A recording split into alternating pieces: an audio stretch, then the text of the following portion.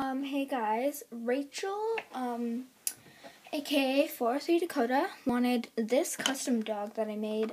It was all chewed up. Like, if it didn't have nail polish all over it before, see there was some nail polish, then I wouldn't have touched it at all, but, she wanted to trade for it.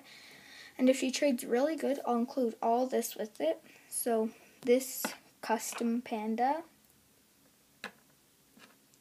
that's the shovel isn't in the trade. This thing that kind of freaks me out,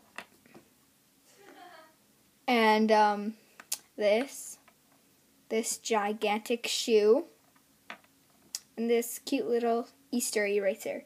So that's my trade offer. I'm looking forward to see yours. Yeah, let's see.